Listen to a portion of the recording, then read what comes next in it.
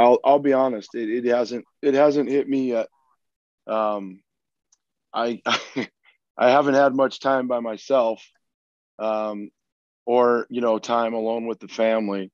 So I think that's what's been able to keep me from getting too emotional yet. But I know our guys, man, they were having fun in the locker room.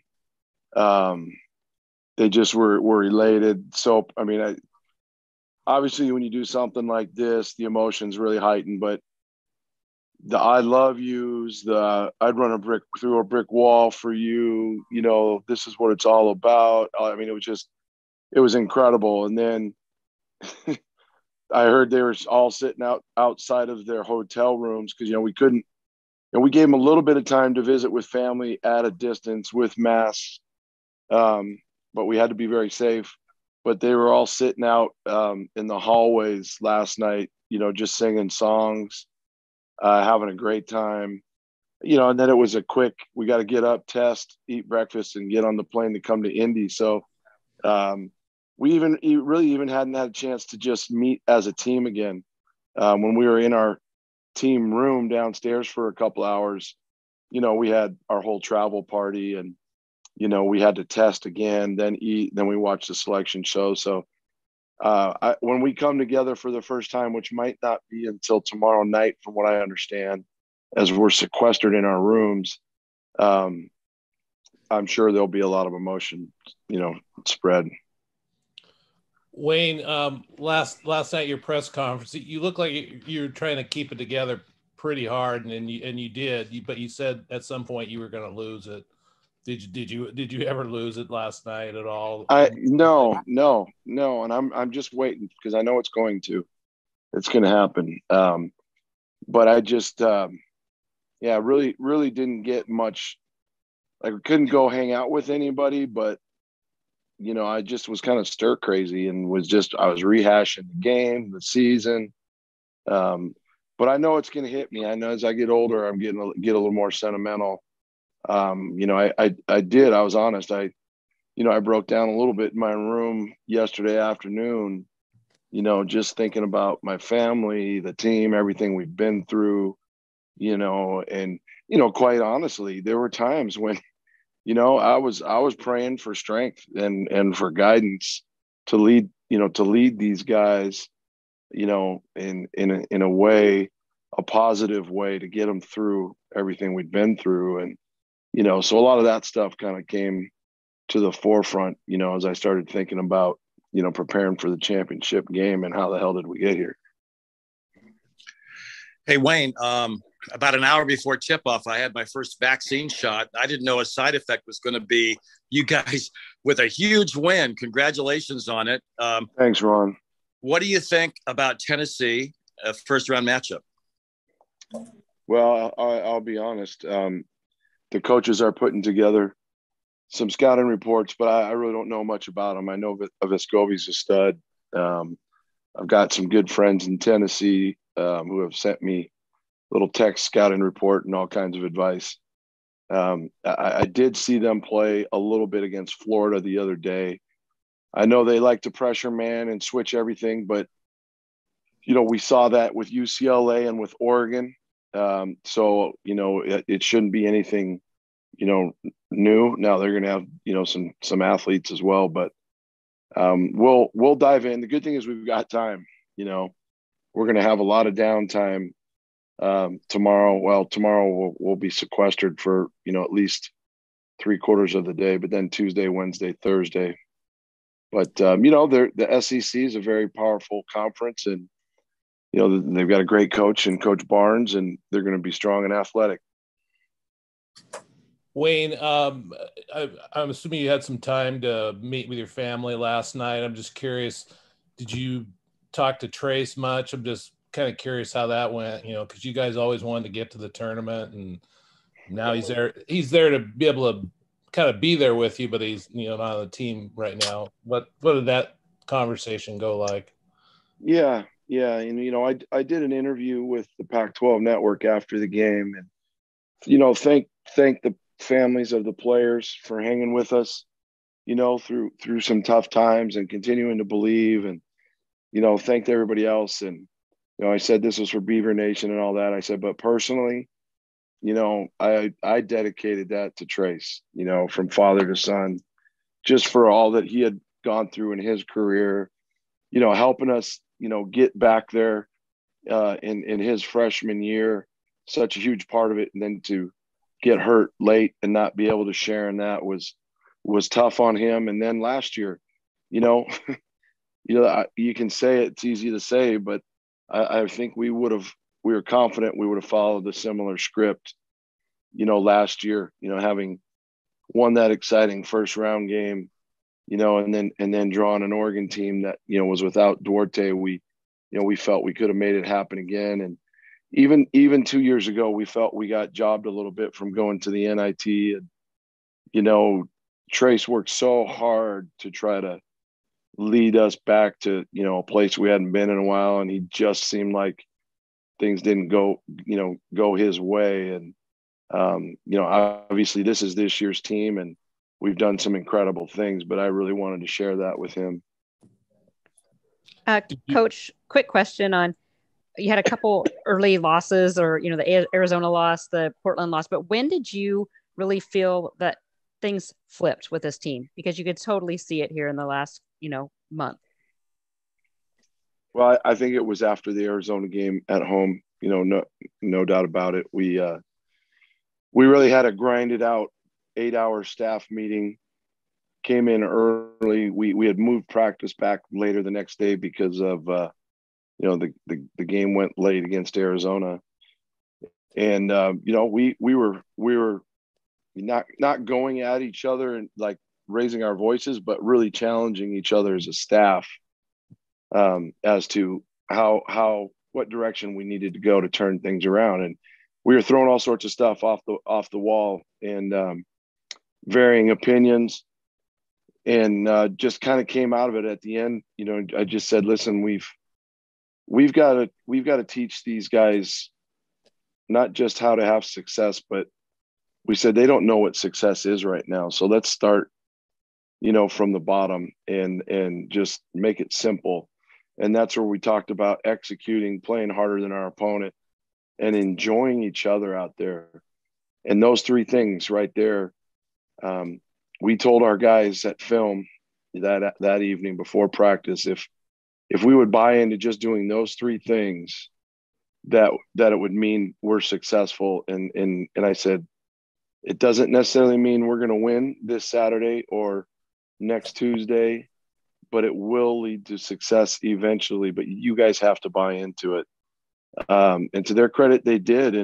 And really, other than the game at Colorado, which was a little bit of a fluke too, because it was, the Arizona game, we were missing a couple guys. We had just had a 7-day pause. And then Colorado, we played 2 games at home, get up early next morning, charter to Boulder, play them, late afternoon the next day. And they played really good that night. I think those were kind of aberrations a little bit. And then we just found a way to keep swinging away. And, we got on a nice little roll. And even though we lost the game at home against Oregon, I think that was our last little bit of a wake up call to reel our guys back into getting onto the page of the things that had turned it around. And that's what we mentioned in leading up to the tournament. Like, guys, if you really want to achieve something great, stick to the simple things that help turn the season around. And we reiterated that going into last night's game, that even though this is just because it's the championship, it's Saturday night in the Pac-12 tournament, let's not change how we prepare and how we go about it. And to their credit, they did that by and large. And the buy-in, the guys stopping, the removing of the egos. We played less. I don't want to say selfish, but we didn't have those long stretches of individual play, and then the buy-in to the defensive effort. I think all those things contributed. Wayne, what's it been like? Go ahead. What's it been like over the last few days just to see all the support and reactions from former players, fans, and everyone else? It's been incredible. I I don't get on social media. So, people just kind of tell me, that the fans are going nuts. And it's great to see. I know this, we've had some ups and downs, and, you hear about the doubters out there. I don't listen to them because the people that are supportive drown those few voices out. But, they're always going to be there. And the neat thing is the people that have been in your corner from day one through thick and thin, when they reach out and they share their tears with you and their joy, that's the stuff that really hits home, and makes you happy. And we've got a faithful group, faithful inner circle of supporters. And I'm just so thrilled for them. Hey, Wayne, what do you think about the progression of Aletiche and Andela, and how huge a factor were they in this whole run? Yeah, they've been huge. In fact, Trace kind of joked, if you get rid of me and you guys go to the tournament, and I kind of said, well, I said, Trace, I think you'd have been all right with Aletiche and Andela in there with you. And they just, their buy-in, Rodrigue's physicality, first of all. He's such a good kid with such a great spirit. He's our most physical presence in there. I mean, he really emerged in the tournament. And then Rodrigue down the stretch, the last several weeks has just gotten more and more consistent. He's gotten us big baskets in the paint, obviously second chance opportunities, and then defensively, he's been a real stalwart for us. And he's still so young with the game and in the game, that his ceiling is really, really high. So we're excited to have him, obviously, and we're going to need him, both those guys, because as our post presence has really come along, it's I don't think it's any surprise that we've played better as a team. And then, how about Maurice Kalou last night? I mean, here's a guy who started a lot of games early on, was relegated to the bench, and his minutes really, really dropped. And, he came in to have a couple of heart-to-hearts, and he just kept staying positive, hanging in there. And it's funny because all year long, as a coach, you try to tell these guys, just stay positive and hang in there. You never know when you're going to get called upon. And you got to have a positive mindset if you're going to help, contribute to our success. And last night was, it was a game we knew would be a good matchup for him, especially when they put Horn in because they're similar. And he's just got to defend and rebound his position if he wants to play. And he did a better job of that. And then he made a lot of baskets for us. Wayne, going back to last night afterward, I'm just trying to picture guys sitting outside their hotel room singing. That just seems like maybe about the coolest scene you could envision. Did you recognize any of the songs? Well, they were actually on the floor above me. So I didn't get to share in it, but my assistant coaches told me, and so for years, I've had a tradition. Whenever we've won on the road, we've played "Ain't No Mountain High Enough" on the bus, and the team has to sing it. And we carried that from Montana to Oregon State. And a quick neat story: when we won at Oregon 2 years ago, I left Matthew Knight with my wife and daughter, and we had ordered food at the Long Branch in Monroe because we knew that's what the football team did years and years and years ago. Whenever they won in Eugene, they would stop and have a few pops and grab food for the players. And so we had ordered food for the guys, and I got there a few minutes ahead of them, and Sean Scheffler had printed off the words to that song because some of the new guys didn't know it. And then they walked in and said, "Coach, we've got a surprise for you." And they put it on one of those, portable speakers. And we sang that song in the Long Branch, and it was pretty cool. And so last night, my family broke that out from the stands and then got Zach Lassiter to have the DJ put it over the loudspeakers. And it was kind of towards the end of all the celebrating, but it was a pretty cool moment, having our guys sing our theme song from when we get road wins in the middle of T-Mobile after cutting down the nets. Yeah. Coach, you guys were ranked the 12th team in the Pac-12 conference coming into this season, and you now have got the 12th seed into the NCAA tournament. Does that have any sort of special meaning or maybe a sign from above for you? Damn right. Everybody said it as soon as we saw we got the 12th seed.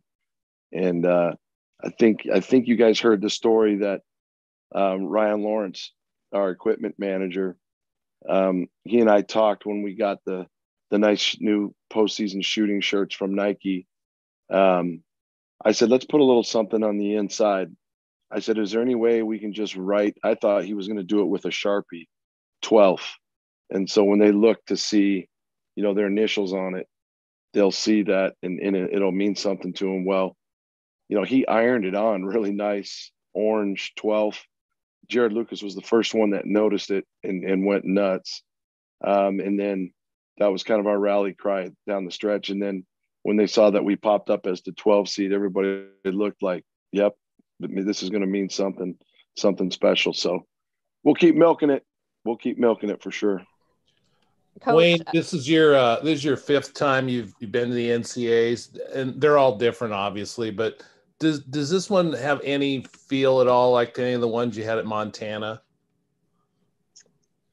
It does, from the sense that in a one bid league, you've got to win the tournament to go.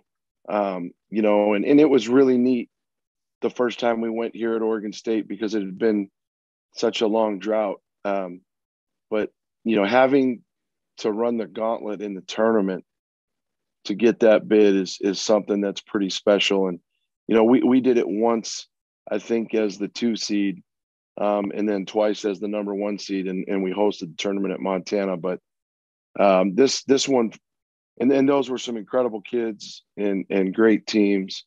And we won those championships in different fashions, but for this team to come as far as we had in the kind of year that we've had on and off the court, and then to beat, the 4 seed, the 1 seed, and the 3 seed to do it. I got texts from several head coaches in the league and just saying, what an incredible run. And you guys proved that on this week, you were the best team in the league. And, that means a lot. It means a lot because, that your adversaries are some pretty cool guys, to reach out and say that, but also, when they know that they're pulling for your program, I think because they appreciate and respect the way you do things.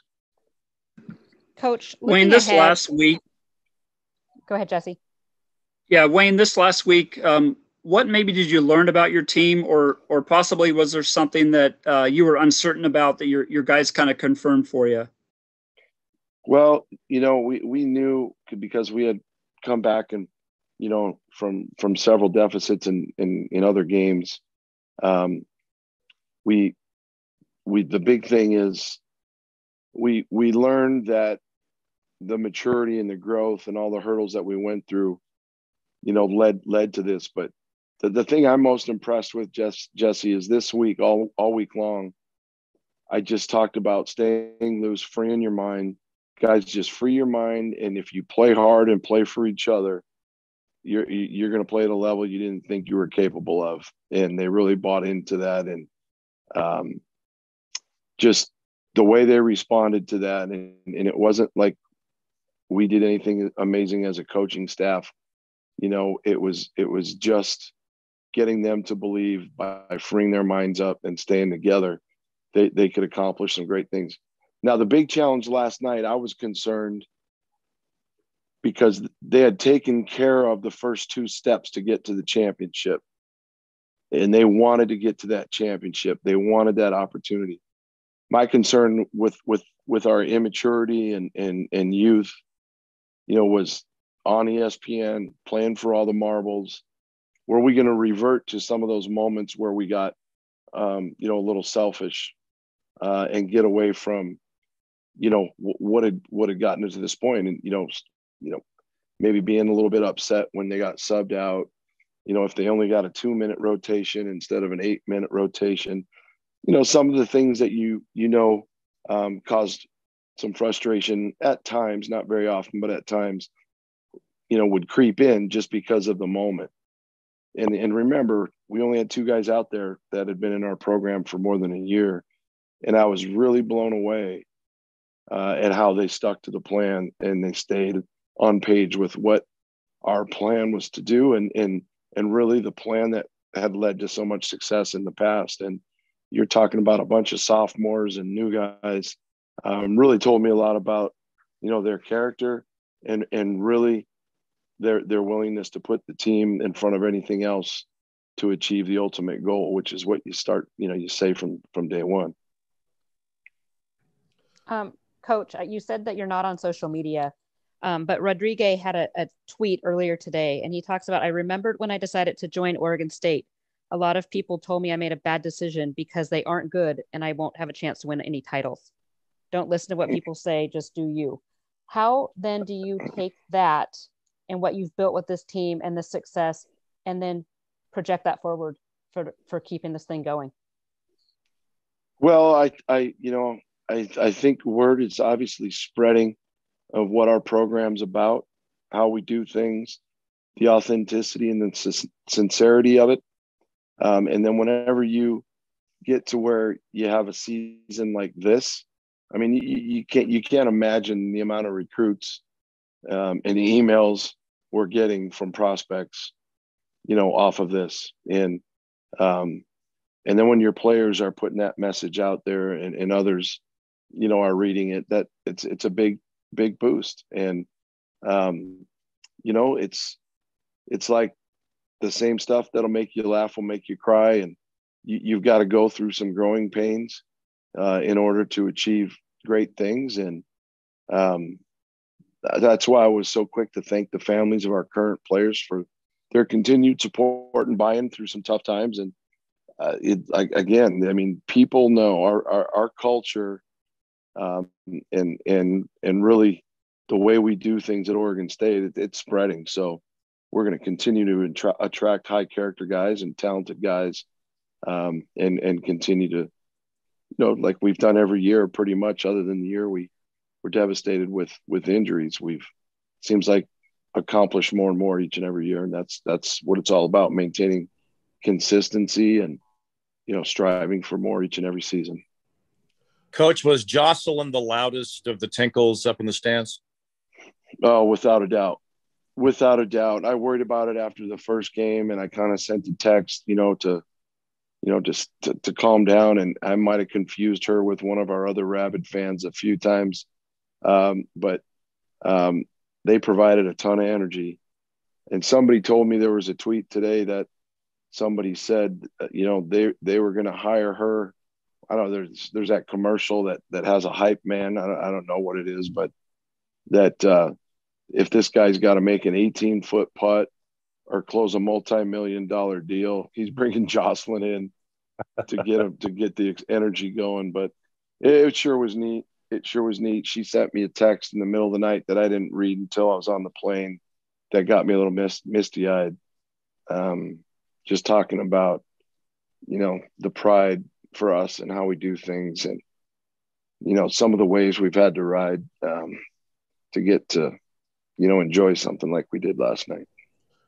Wayne, what are the next few days like for you guys? You mentioned you're in your room, I think, until tomorrow. What are you able to do the next couple of days? We can't do any. Once we left our team room after we tested and got into our own rooms, we're on lockdown. So we can't leave. Food's going to be delivered to our door. They knock and leave. Breakfast the same in the morning, and then in the early afternoon we'll go downstairs again to take our second PCR test, and then we have to wait a few hours after that, and then we'll get the thumb up to meet as a team again, and then maybe to start planning when we can get on the court and practice. So, our guys, I'm sure, all have Netflix. We're going to let them use the on-demand in their room to watch some movies. you know, and also next week's finals week. So, you know, we've told them to hit the books hard and make sure, you know, that we use these next couple of days where we have a lot of downtime wisely. And then we'll be able to shift to the focus to improving some of the areas we need to, and then putting in the scout for Tennessee. So maybe Tuesday then you start practicing, or would it be? Yeah, we're thinking Tuesday we'll be able to get back on the court, which is good after playing 3 days in a row. You know, we need to take a couple of days off.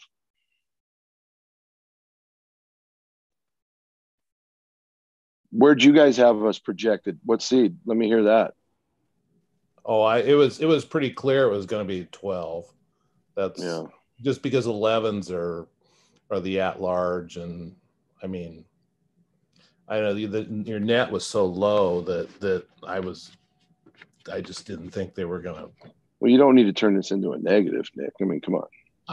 You asked me why. I'm just trying to tell you. I'm kidding.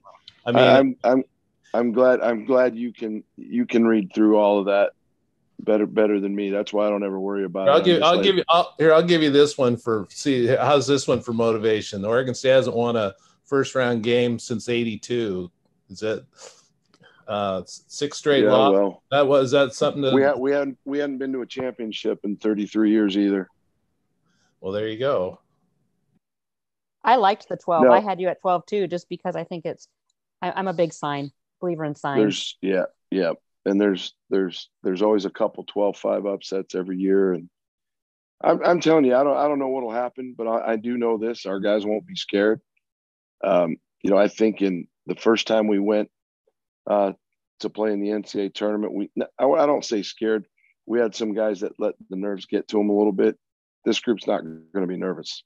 They are not going to be nervous. Now, you know, I don't know what's going to happen, but this team will not be intimidated. They won't be nervous. I don't know whether that means we'll perform well, but I'll be confident heading into that game with this group, because the 3 teams we just beat on the last 3 nights, you know, weren't slouches. Pretty damn good. Well, one other thing I was going to ask, I think it's the last 7 games, you guys have shot 49%, I think, from the floor. I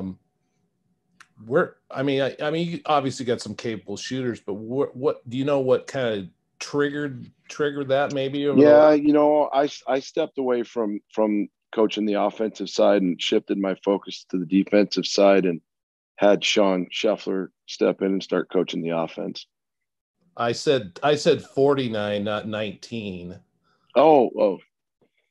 No, we just, you know what it comes down to? We've been fighting our guys for so long to establish a post presence. And it doesn't have to be a guy getting 26, you know.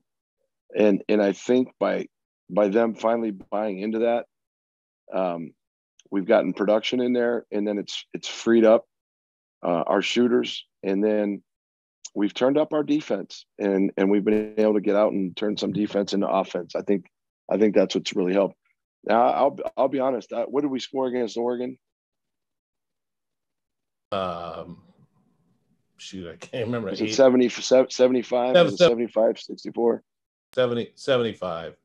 You know, and I think in our 2 games against Colorado in the regular season, I think we averaged 56, and we scored over 70 on them.